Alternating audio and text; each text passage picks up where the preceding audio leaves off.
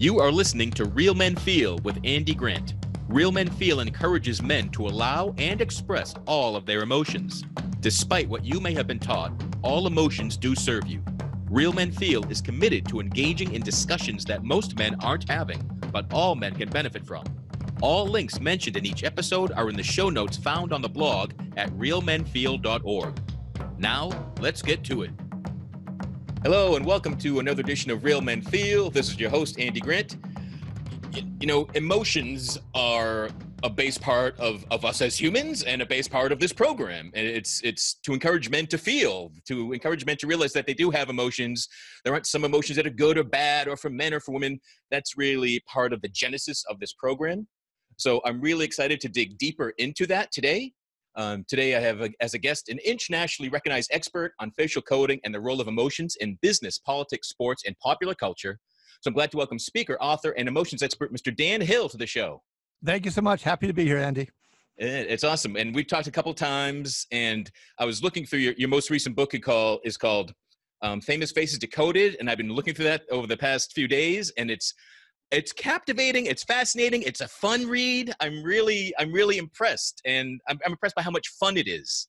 Well, that's good, because I worked really hard to get to that, because there's a lot of information and I did not want people to be drinking through a fire hose.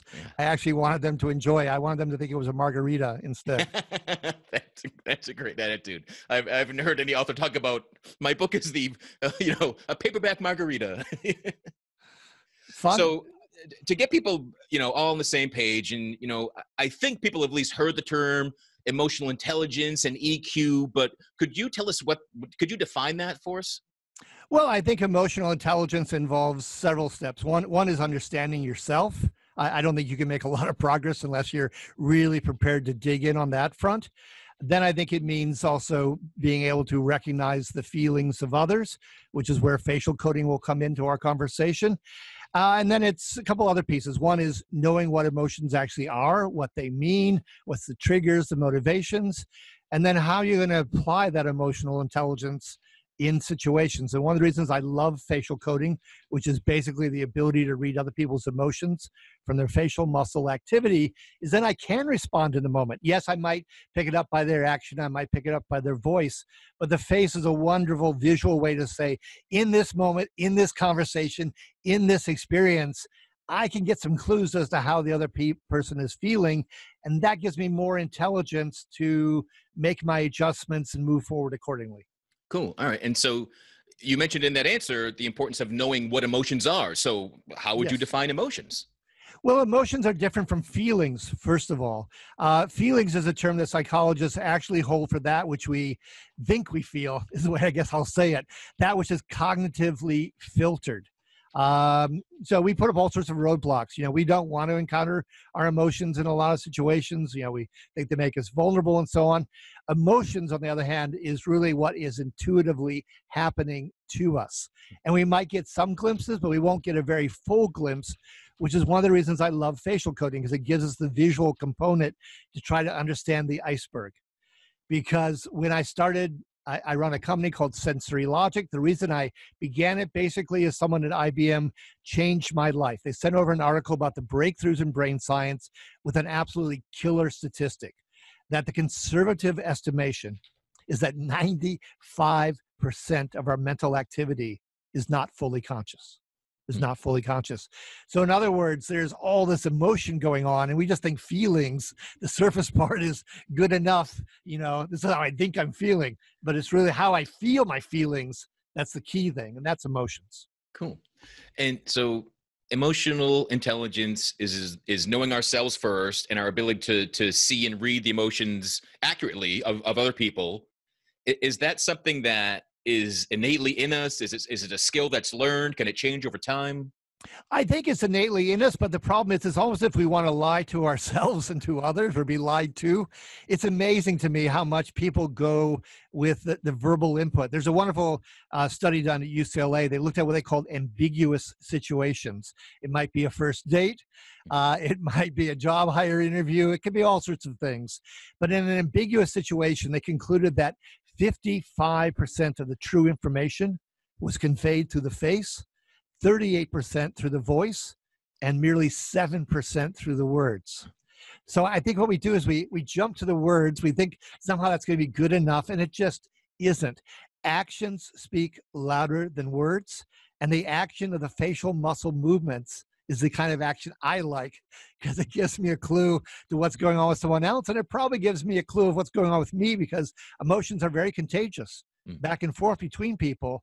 And in that dynamic, I'm going to get a better sense than I ever could verbally or consciously, cognitively as to what's going down. So you mentioned that someone at IBM shared you with that article years ago. So is that what immediately got you into learning more about facial coding? Yes and no. I mean, you've been very open about your own struggles, and so I'm going to be open as well. So I went through divorce, not really to my preference. My wife fell in love with some other guy. And so lo and behold, I decided to move back to the Midwest from Minnesota. So I was in a job search as well as a new mate search, both at the same time. And I read 3 different pieces that all helped me and kind of came together. One was talking about early childhood and how much early childhood really makes a difference. This is Bowlby and attachment theory, which some of your other guests may have talked about. I'm happy to go into it a bit in a moment, but it's really about how so early in life, again, before consciousness, we have patterns that start to set in, often based on how we relate to our parents, first and foremost. Then there was a wonderful book that I happened to see in the library called The Alchemy of Love and Lust. I mean, if that's not a title that grabs your interest, nothing will. And it was talking about how much we have biochemical reactions, serotonin and this and that, and testosterone and how it drives our behavior, again, beyond our conscious recognition. So I was almost primed, in fact, for the thing that the IBM guy sent over. Because it was just the third stool of the leg, as it were. And within 5 minutes of reading the article, my hands were trembling. I went, this is so cool. This is so interesting. We are all emotional decision makers. It's not just because I'm going through a divorce and job search and all these things and all my own personal turmoil. We all are bathed by our emotions, and we have to navigate them, recognize them, respect them, and progress through them and with their help, actually. So until you had reached that point of hitting challenges in your own life and then getting the science to kind of open your mind, were you a man that allowed emotions to be part of your experience? Well, I would say yes, but not with as much knowledge and insight. I was a poet earlier in my career, so poetry is pretty much emotionally oriented to no small degree. I played a lot of sports. I thought I was a good teammate. I would try to read the emotions of who I was up against, who I was guarding on the basketball court or the soccer field or something. So I think I was somewhat clued in. But when I started doing the reading, it was amazing to me what I didn't know. Had I really ever thought about what anger means as an emotion, how it's triggered, let alone how it shows on the face? The answer is categorically no. I mean, I was missing a lot of the picture. And even though I got a PhD, I'd like to think I'm a fairly intelligent guy. But it's amazing what we don't know. There's so much we don't know, all the time, endlessly. Cool. It's humbling. So it's kind of the involuntary muscles of our face display our emotions more than our words or thoughts or intuition or even is that different from body language, or does body language kind of in sync with the face? Well, body language is just much more gross, less defined. I mean, you can tell if someone is basically aggressive or submissive or open, but body language pretty much just goes into those 3 categories. Okay. Facial coding can go to 7 emotions, not kind of 3 states. So it's more specific. It acknowledges the fact that you might be in more than one emotion at the same time. And body language has a couple of other problems to it. One is it's affected by gender and by race and ethnicity. There are hand gestures, for instance, that will be fine in Sicily and get you killed in Belgium or vice versa. Okay. So it's got a cultural overlay to it. You can also fake the body language gestures much more easily. You can decide you're going to show this in the job interview, or you're going to look calm and open in the date, but you're not really, emotionally speaking. You're just throwing it out there. So it's not as reliable. And the face is so cool for a couple of reasons. One is Charles Darwin was the first scientist to take emotions seriously. He said to himself, if they didn't matter to us, they've been weaned out of us over the course of evolution. They must give us a chance to survive and thrive. And it's true. And then he said, well, okay, so where do emotions show up most readily? It's in the face, because the face is the only place in the body where the muscles attach right to the skin. It is quick, real-time data. Hmm. And we have more facial muscles than any other species on the planet. And it is universal. Even a person born blind emotes the same way as you or I. The underlying physiology is the same. So it's kind of like boom, boom, boom. These are three great attributes that frankly lift it way beyond body language. And I've always heard that it takes more muscles to frown than to smile. So it really has to be like a concerted effort to be angry or show that, display that. Is that accurate? Well, there are 44, yes, basically, because there are 44 muscles in the face. And there are only one muscle, the zygomatic muscle, that's involved in a smile involving the cheeks. And then if you do get that twinkle in the eye, the true smile, then that's one more set of muscles around the eyes. But a lot of times we just have what's called the social smile, where that cheek raises. Whereas in anger, for instance, there are 9 different ways anger can show in the face. We are bathed in anger because anger is frankly very helpful adaptively. Evolutionary wise, we need to fight through barriers, take on enemies, challenges. We need to make progress. So I think one of the things that's important for your listeners is we should stop stigmatizing anger as necessarily a problem that guys own. It's true guys index higher in anger, but anger can have its downside and it can have its upside. Cool. And we should be able to go there. Right. Valid emotion. Right. Like every emotion is valid. It's something that I've always believed. Yeah. So yes, absolutely. Anger's a problem when we deny it, we stuff it, we don't feel it. But, or we use it in a way that's destructive to ourselves and others, then that's not so cool. All right. So you mentioned that body language can be kind of faked and hidden and controlled. So can someone disguise their facial cues? They're going to try 2 things most likely. They're going to try to go to poker face. They're going to try to show nothing.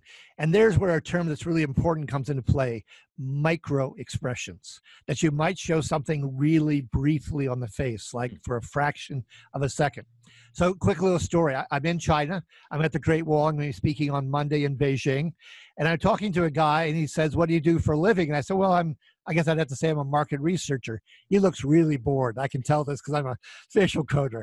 And I said, well, it's a bit different than that. I read people's faces. And he goes, oh, micro expressions. And I said, that's not exactly a household term. Do you mind if I ask you what you do for a living? He said, well, officially I work for Halliburton, but actually I'm the CIA substation chief in Saudi Arabia, and I've used facial coding for 15 years. Wow. In interrogation and surveillance. So yes, the micro expression is a really good way to pick up somebody who's trying the poker face route. The other one is the camouflage with a smile.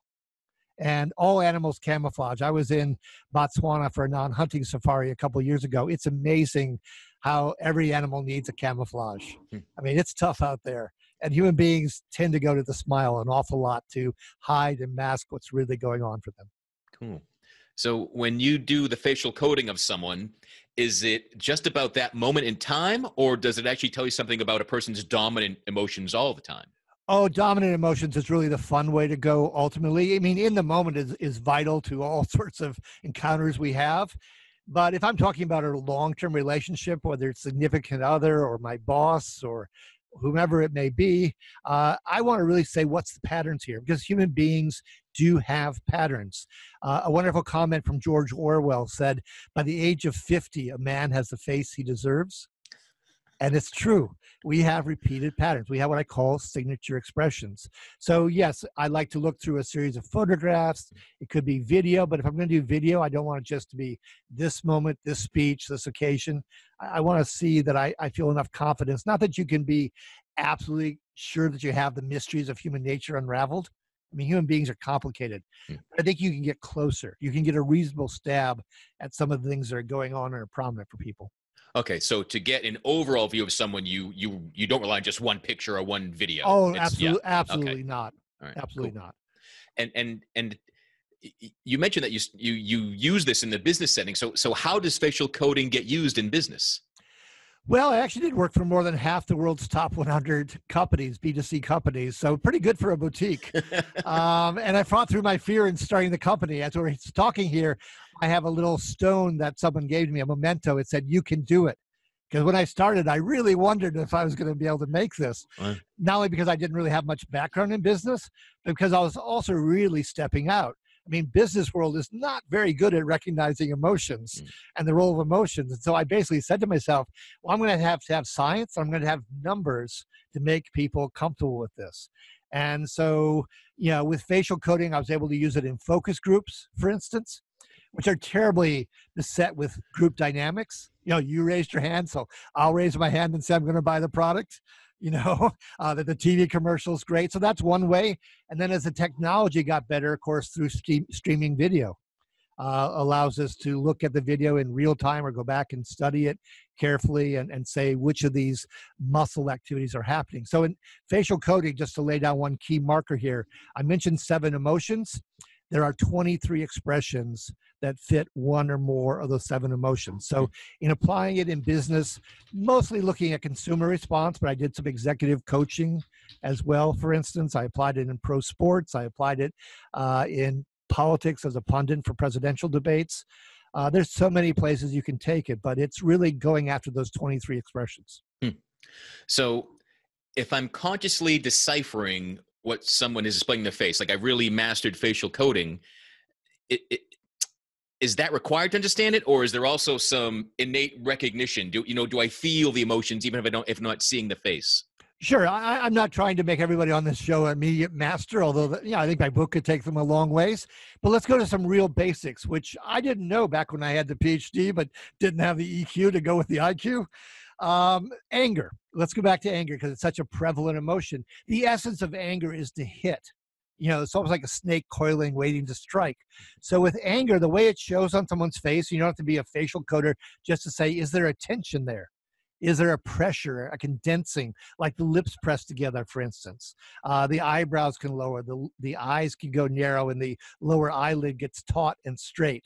So you don't have to get to each of the particulars. Just say, is there a pressure, a condensing going on with somebody? There's a really good odds that they're angry. Disgust as an emotion is something smells bad, tastes bad. I want to get away from it. So not surprisingly, what happens? The upper lip curls, like, oh, bad smell, bad taste rather, I got to back off from it. Or the nose wrinkles, like, oh, that's ugly, I have to get away from that. Think of it as trying to lift up and away from a situation. So each of the emotions has this, a little quick, easy handle, even if you don't know all the particulars of the 23 expressions. Okay. And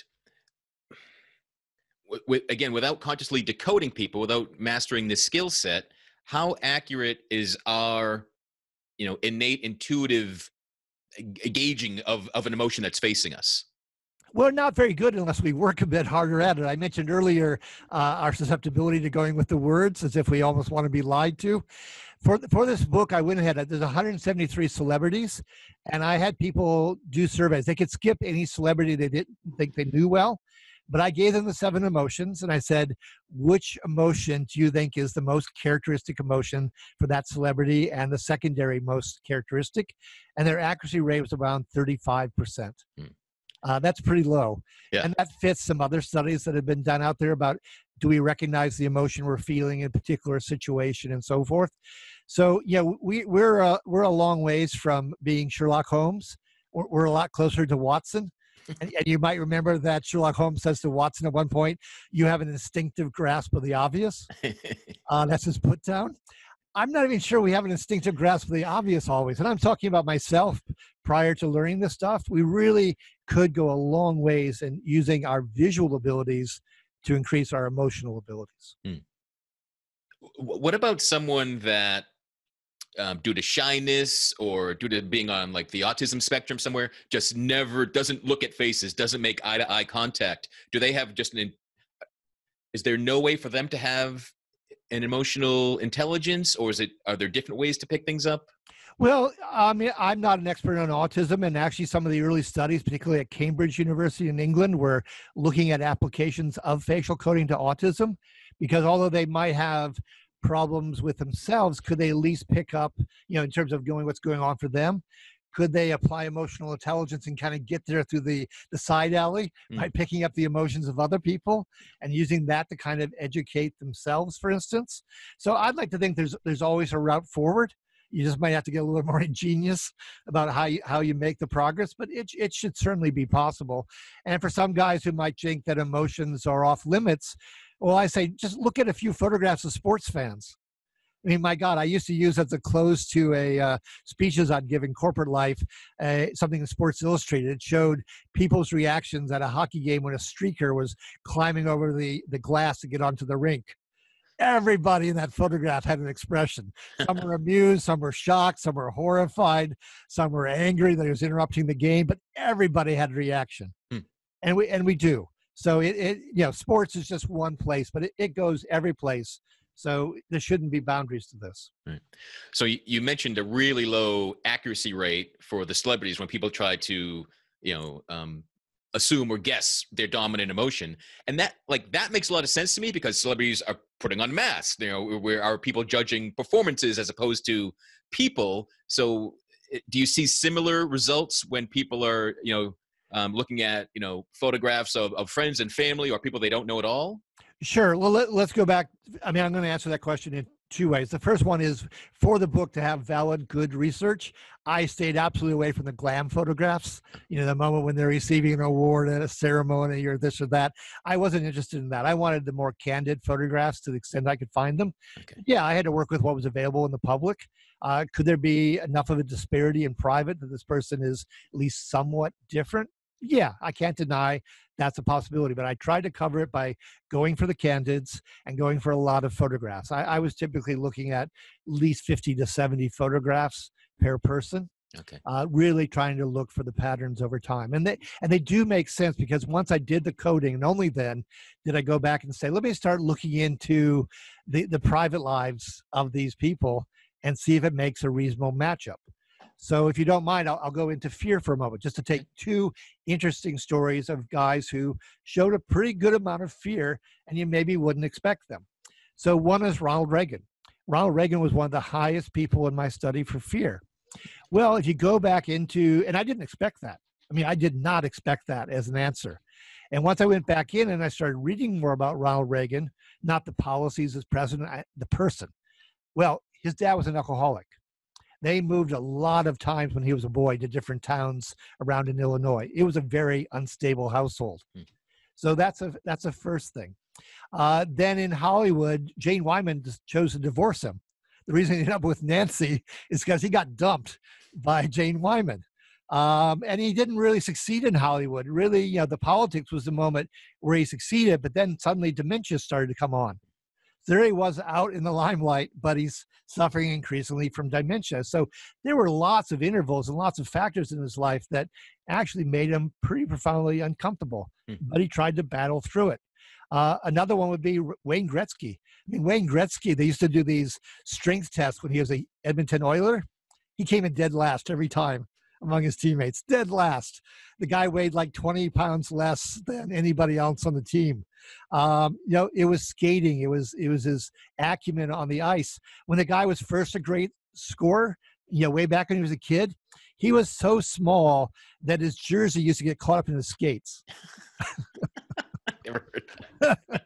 So it tells you a lot of things. One is that guys can have fear too, and it's legitimate emotion and it happens.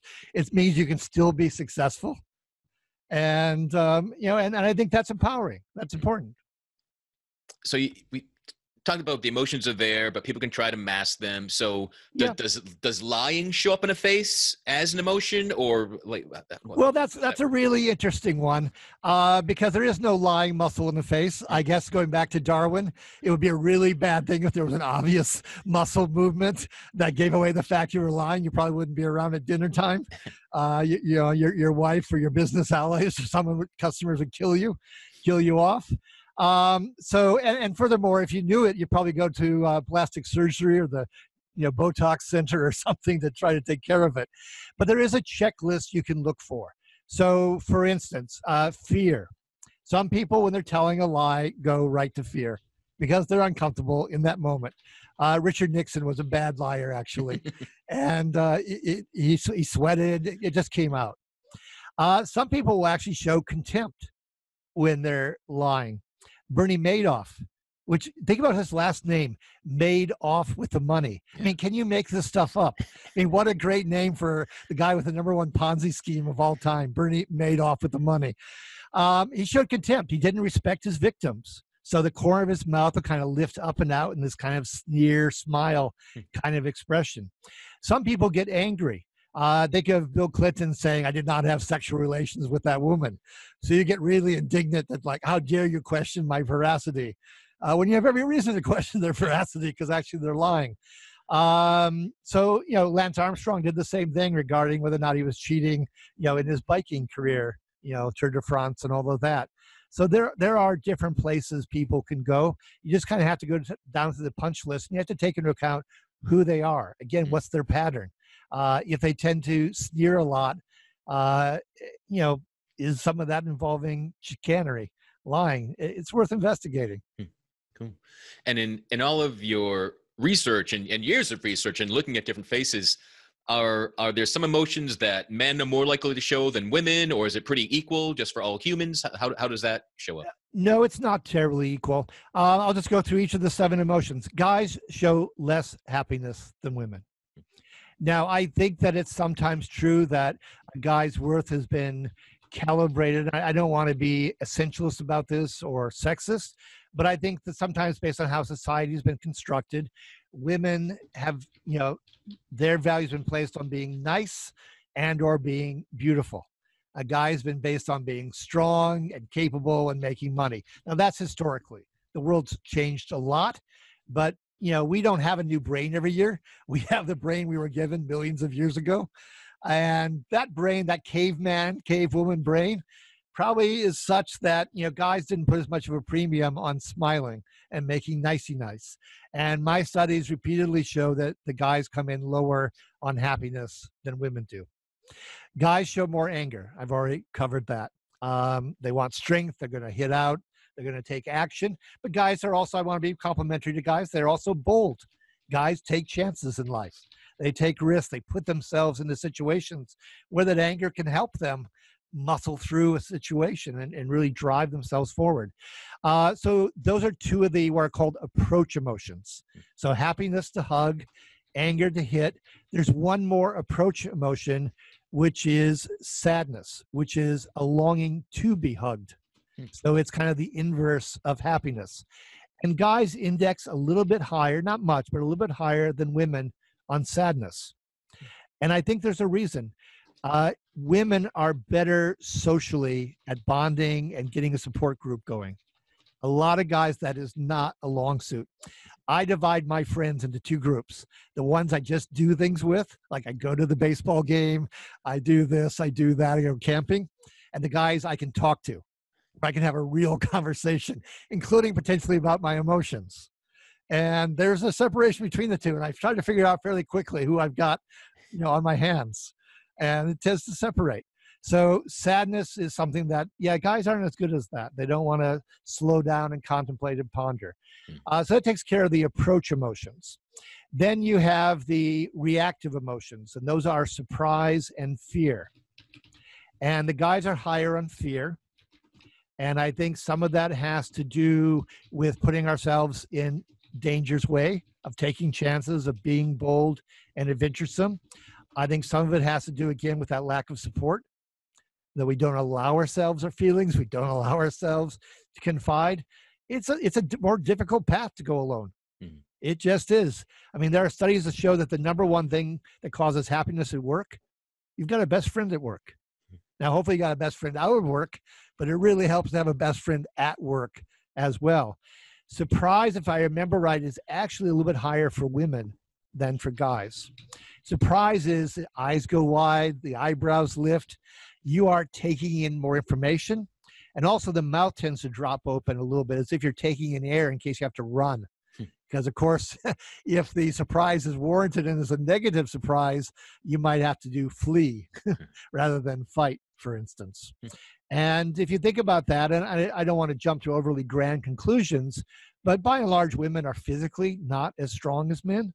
It might be true that historically they had a child to care, so they couldn't move as fast.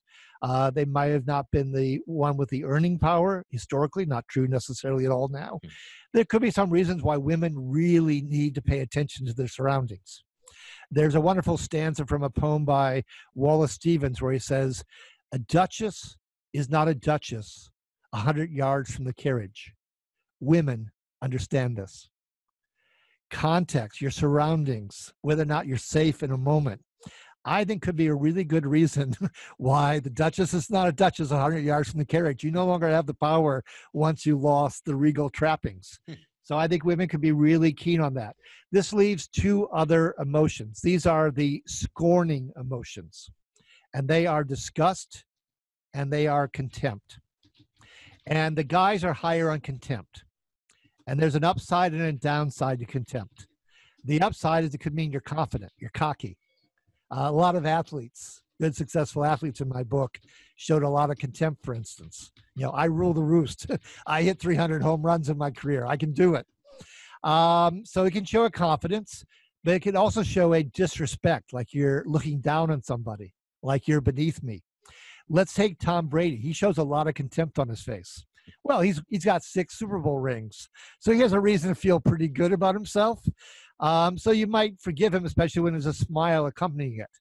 But if someone shows an angry expression along with contempt expression, there's a really good chance that they're dismissing you. So that leaves just one other emotion, which is disgust. And the women show more disgust than the men. And here I'm quite certain for the reason. Because again, disgust is bad taste, bad smell. If you look at sensory tests of women and men's ability to discern different smells, different odors, it's a slaughter fest. It is the little bighorn. The women got like 97% dominance, having a better acuity for smells than for men. So you have your great chefs, and a lot of them are guys, but by and large, daily cooking, I'm willing to wager a bet that women are better cooks, and some of it could be aided by the smells that they are taking in. For every sense other than sight, women are more acute. And so disgust makes so much sense because they can pick out when it's a bad odor, when it's a bad, taste that they want to get away from.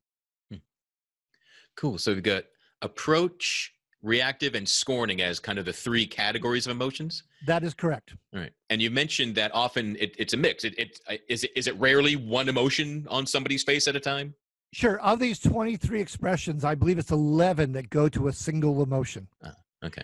That leaves another more than half of them that go to at least 2, sometimes 3, and in a couple cases, particularly involving surprise, because surprise is almost like a pre-emotion.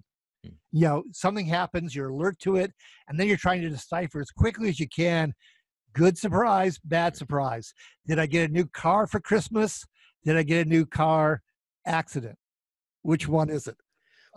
When there's multiple emotions on somebody's face, does it cross the categories? Can someone be reactive and welcoming at the same time? Or absolutely. So let's take John McEnroe. I happen to be a tennis player. John McEnroe is almost the same age as me. We're both left-handed, but he has a little bit more talent than I have.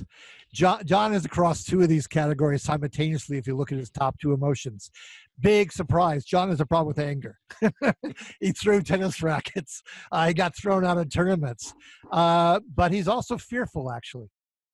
So there's a part of John that probably was acting out, and it was so important for him to be a champion because some part of him didn't feel perhaps loved or valued or appreciated.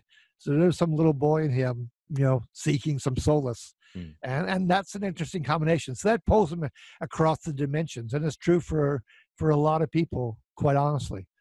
So we might have even 2 or 3 expressions in the moment. So if I'm a facial coder, I'm saying, is there one that's kind of dominant, that rides over more than one of these expressions? Or does it settle down, and after they go through that little burst of emoting, is there emotion that appears on the backside in that moment? Those can be clues as to what I'm dealing with for that person. Now, long term, as I said, I'm looking for the signature expressions. But in the moment, I'm looking for what's popping up. It's almost like popcorn popping. What things are showing up, going in the bowl at this moment. Cool. So we talked about areas that guys are higher on. Is there one that across the board is most dominant for men as an overall category? Well, you have to look at it differently based on the volume of the emoting, because I've given you 7 emotions in 3 categories, but they are not even remotely equal. Okay. For most people, happiness and anger, 2 of the 3 approach emotions, constitute about 70% of our emoting. 70%.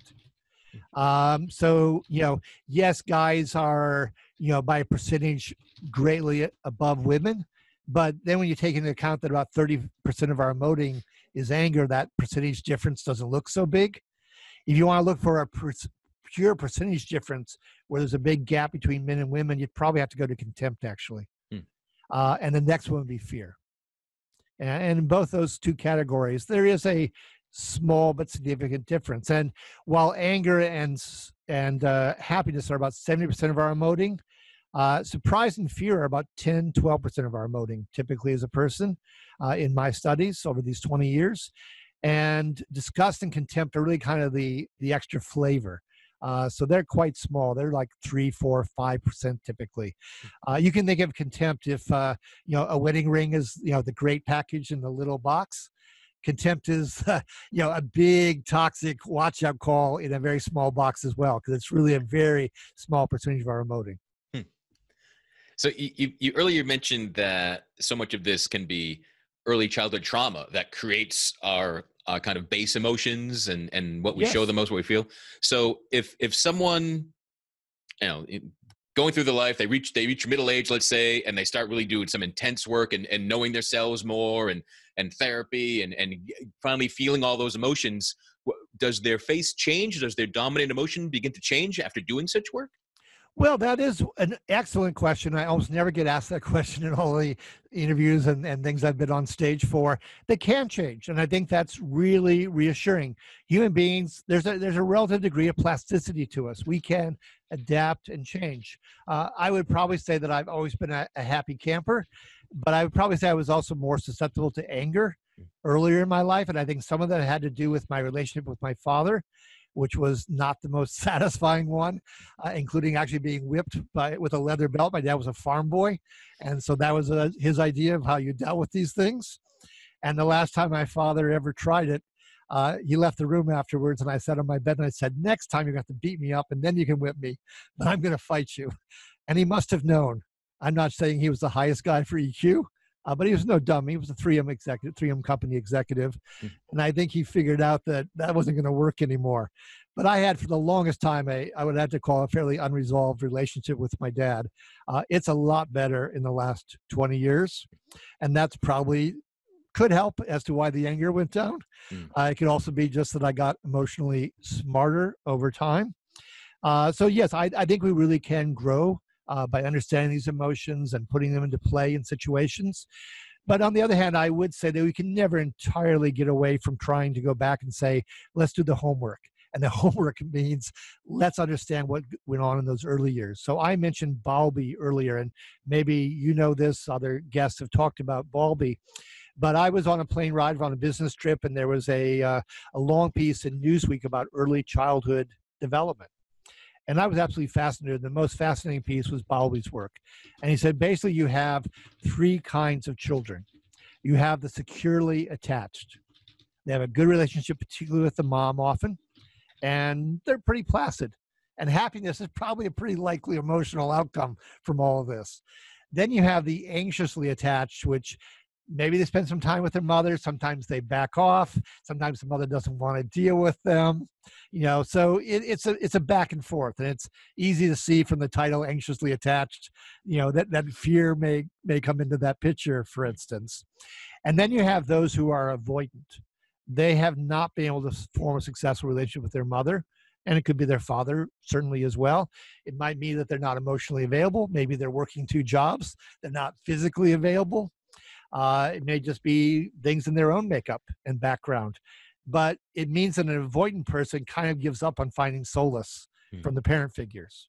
So it's easy to imagine sadness can come from that. It's easy to imagine actually anger can come from that there's a resentment that builds up. It might be subdued, but it just didn't work. You go to the person who is, I believe, #1 in my book for anger. It's the rapper Eminem. And his backstory, once I, delved into it, was, father was out of the picture like almost immediately. Mom had a very skittish career. I don't think you can even call it a career. She kind of got by. She happily took whatever money Eminem had, stole it from him, made use of it for alcohol, whatever else. even demanded the money, didn't just steal it from her, like said, you got any money, it's mine, and left her son bereft. So it's not so hard to imagine that that was not a successful relationship, and he moved on. Whether he's applied EQ, I don't know. He sometimes has made comments in interviews that, I don't have a problem with anger. Well, I see a lot of anger on his face, so I think there's some progress that could be made on that front. So I think the Bowlby stuff really tells you there's these three categories.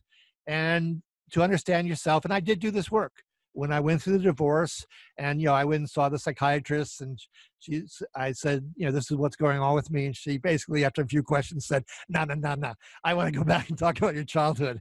That's where we're going to do the real work first of all. And I said, well, I read this piece by Bowlby, and she was delighted that I'd read that, and we could have a really good conversation. But then I went back and I talked to my mom. My dad was not open to the conversation. But I went back to my mom, and she said, yes, I'm going to be honest with you. She said, I wasn't really looking to have a child at that point. I was just finishing college. In fact, I dropped out of college senior year to get married. And then, you came along, and I love you very much. But in all honesty, I wasn't looking to be a mom at that point. And he said, by the time your sister came along, I think I'd adjusted a lot more. I was much more accepting the role of being a mom. By the point that you came into my life, I would have much rather been in college still. That's what I wanted to do. That's what my mom wanted to do. That's why she had the tuition money set aside for me.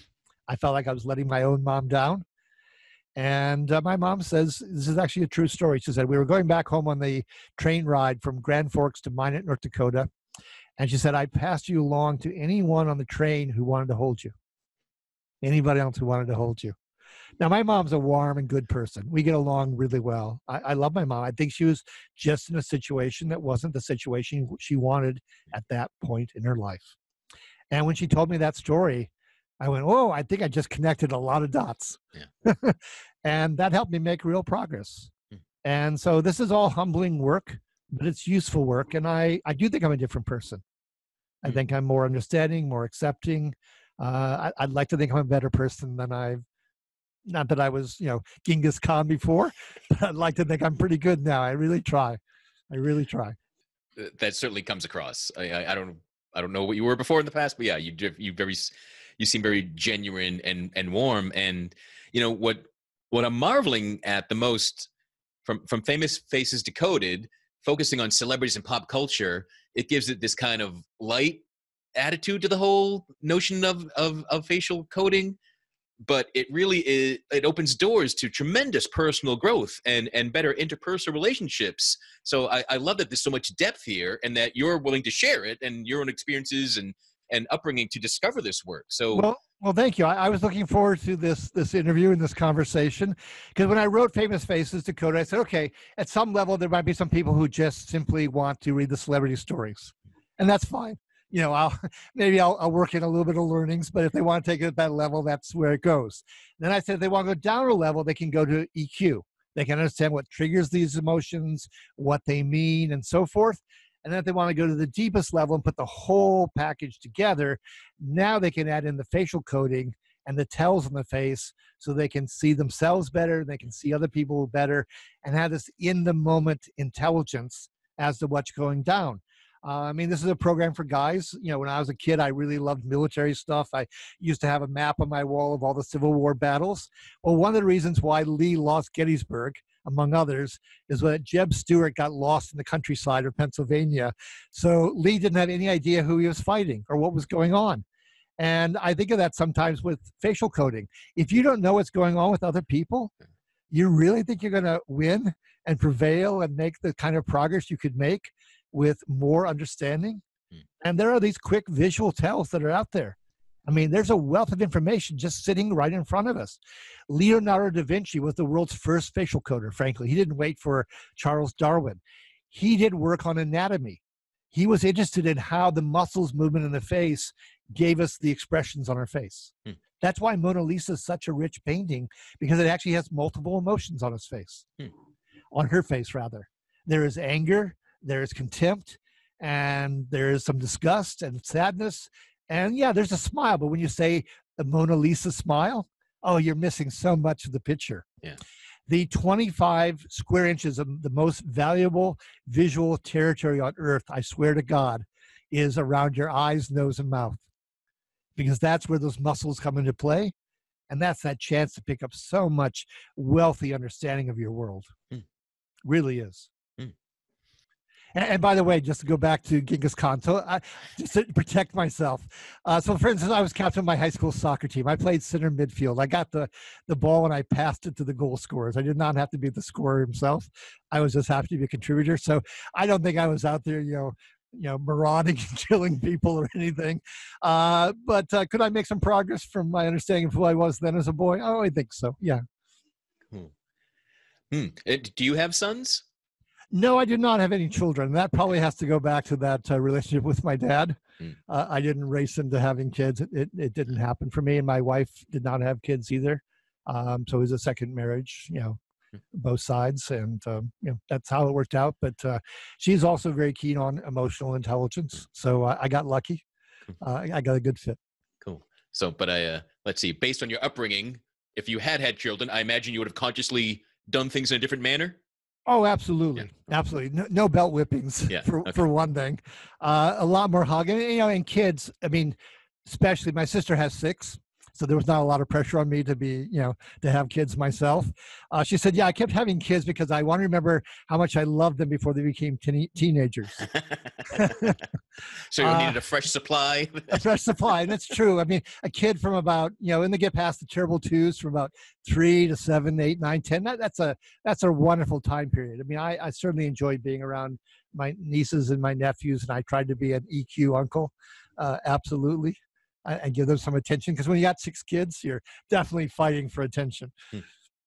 Now, so you're in the business world, you're a consultant to lots of different companies, and I can see, obvious places this helps to come up in terms of marketing focus groups or in jury selection, all sorts of different things. Is there a danger or a downside to software that just starts automatically accurately reading people? Sure. Well, I was the one who brought this tool into the business world. And so then you got kind of the small fry imitators who are out there, and they're doing pretty well. And they're the ones who I don't have a skill for writing code. That's not me. Part of my background is actually I lived in Italy as a boy. We moved there when I was 6. I did not know the language at first. I had to read nonverbals. I went to an Italian first grade in a fishing village, and could only do the math unit. I waited all day for the math unit because I could do math. And fortunately for me, Italians have a lot of body language, speaking of body language. So there was definitely some things there.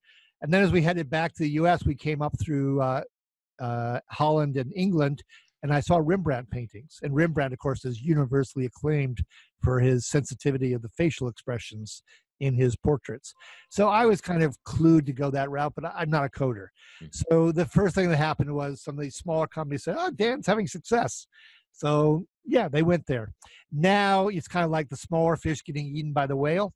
So now you have Facebook and Google and Microsoft and a Chinese company. They are all automating facial coding. And this is going to be tied into AI. And hopefully there are some upsides to this, because the reason I brought it into business was, sure, I needed to make a living. I thought this was an interesting way to do it. But I had a real mission to what I was doing, I have to tell you, which is I also wanted to humanize business. I wanted companies to take their employees and the customers more seriously as holistic people who weren't just pocketbooks and purses. They were people. And we're going to satisfy them, please them, show respect for them. And hopefully it can be used in that way. I always knew it could be used for national security, but it can also be used for surveillance. So I mentioned there's a Chinese company valued at $2 billion, a very tight fit with the government of China. And in Northwest China, they are using this on the Uyghurs, Muslim people, and surveilling them, and they are pulling them in for indoctrination and so forth. And if they don't seem to be taking well to the indoctrination because their face gives away the fact that they're not buying it, they can be subject to even more interrogation or more indoctrination. So there's an upside and a downside. It can really lift us. It can really also create some problems for us. But in the automation, to answer your question specifically, they have to be careful about head movement. A tilt of the head could lead them to misread what's going on, as crazy as that sounds. The lighting could be a problem. Their databases could be a problem. They tend to be pretty heavily populated with white male figures. And there's research to show that they are not very good at picking up female faces or anyone of color, particularly African Americans. And it's true that darker skin with lighting makes it harder. I mean, a manual facial coder like myself can fight through that. A camera has more difficulty. And there's one more problem. They're picking up too much subtle little noise and thinking it's a real signal. So I'll give you an example of what I mean. Somebody cleverly put a doll, a plastic doll, in front of a webcam and supposedly had it watch a TV commercial. The software said it had a series of emotional reactions to the commercial. It most assuredly did not. Yeah. However, the software thought it picked up little flickerings, which is probably changes in shadow. Maybe there's an overhead fan in the room, changing the air currents. Who knows what was causing it? But supposedly all these reactions. So these little quick, subtle expressions, these micro expressions can be very useful to knowing what's going on, but they also run the risk of overreading, overinterpreting, making something out of nothing. Right. There's a wonderful expression that from 500 rabbits, you cannot make a horse. Be careful you don't have 500 rabbits. Okay. I've not heard that. That's good. Cool. You know, and in all the work you've done on yourself, in your relationships, and in this field of emotions and facial coding, is there something that stands out as something you wish more men realized? Oh, that's a good question. I'm going to go to a sad but important incident. The importance of connecting with other guys. I mean, yes, you might be fortunate, and if you're in a relationship, your wife forgives you for having close female friends and trusts you and doesn't have concerns. But I'd say a lot of times that's not an option, or it's an option you can only go so far down the road with without creating some problems in your personal relationship. So it's really good to find. I mentioned earlier, my male friends I can just do things with, and my male friends I can have a conversation with. It is really good to find at least one guy you can have a real conversation with in your life. You need that. And I'm going to give you an instance. I was doing some work for Mike Leach. He now moved on to back into the Southern Conference, but he was at that time the head coach at Washington State football team. And I was looking at all his team, trying to help him assess, what was team chemistry and who to play in what situations. And I came to him and I said, I'm worried about one of your linemen, because the other guys really look like they've bonded. They get along well. They're showing, happiness and anger and disgust by ways of pretty good emotion in sports. I've found that it ties in well to guys who want to do exceedingly well, that mediocrity disgusts them. But I said, you got one guy who shows sadness on his face, and a lot of it. And I don't think he's tied into the unit. And, that's these 5 linemen in football. They're a unit. They're going to eat together. They're going to be on the line together. And I'm sad to report that guy tried to commit suicide about, 6 weeks after I was there kind of assessing the team for Mike. So, I told him, I said, I got this concern. And the guy survived, fortunately. But I was accurate. And I'm not going to pretend facial coding is 100% accurate or Dan Hill is infallible or some crazy thing like that. But that was that guy's situation. And I was concerned. That was the number one thing that stayed with me when I left, is this guy really needs a friend on the team. And none of his immediate, compatriots on that line are his friend. He needs some help. That's sad. Yeah, it is sad. And you mentioned you have your 2 groups of guys. Do your friends know which group they're in? Oh, absolutely not. Okay. Just like my wife, for instance, has a signature expression, and I have gotten some people to try to get me to tell what it is, and I do not tell. Okay. And my wife, actually very early on, like about our 5th date, we were out with some friends. We're in a bar, and they said, "So what's Karen's expression?" And I refused to say what it was. And she told me later on when we got married, she said, that was the moment when I knew I could trust you, that you would have my back for me. And that's when I was emotionally ready to step forward. And so that I do not disclose. Good. So you're not only skilled, you are wise. I do try to be wise. Awesome. Dan, again, I found this fascinating. I really recommend the book. It's fun and informative. So, you may feel like you're reading, the National Enquirer a bit, and then you actually learn things. So I find it's a great mix.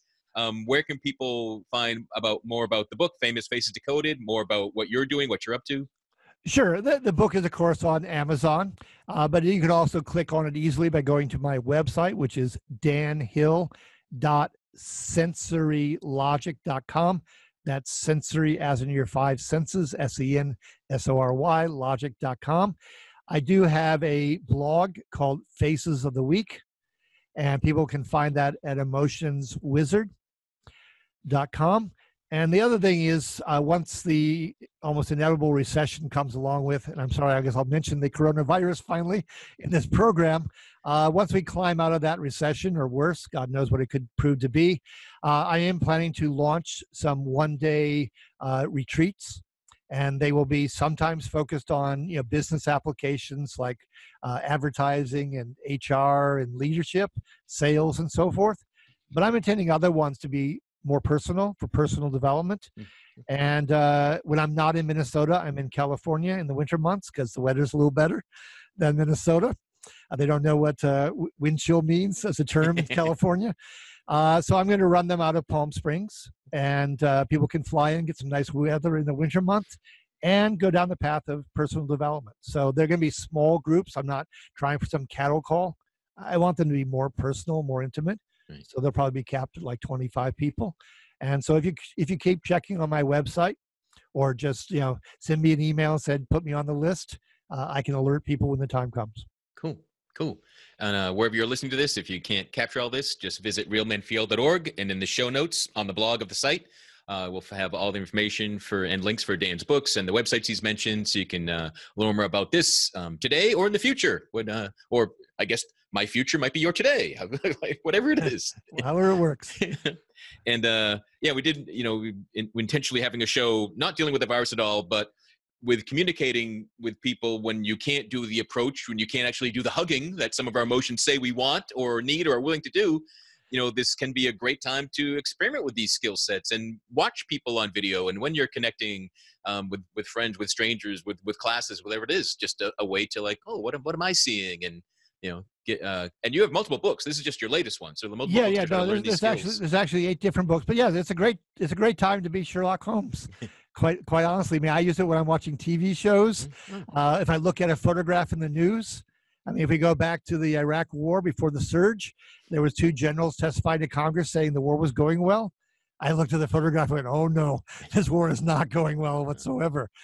There is so much information on the face. It is the most valuable, again, 25 square inches of territory in the world. So I say, have at it, and you will be better for it. Awesome. That's a great attitude and outlook. And yeah, again, it rings very true to the little work I've done with this. I couldn't agree more. So thank you again, Dan, for being here and sharing all of your expertise.